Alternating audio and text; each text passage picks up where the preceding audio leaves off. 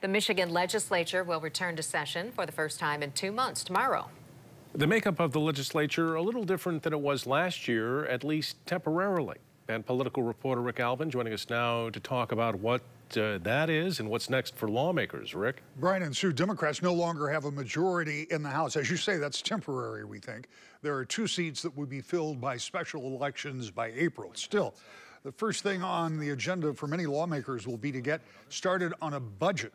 After Democrats passed some of the largest spending plans ever seen in Michigan in 2023, Republican Senator Thomas Albert, an appropriator, says there won't be a big surplus of cash this year, and that may actually make the budget process easier. I definitely think if you look over last year, they spent way too much, way too quickly. There was a reason why there was that $9 billion there, and that was because when I was appropriations chair in the House, I made sure we didn't overspend.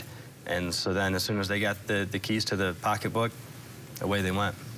Is it going to be, again, I'm asking you for your opinion because, as I pointed out a minute ago, you haven't even been back in session yet, but is it going to be more difficult to get a budget done this coming year, particularly if you're looking at revenues that are flat or near flat? Ironically, I think it's easier. I think it's if you have a sustainable budget, and you kind of already have what you did last year, you kind of build off that.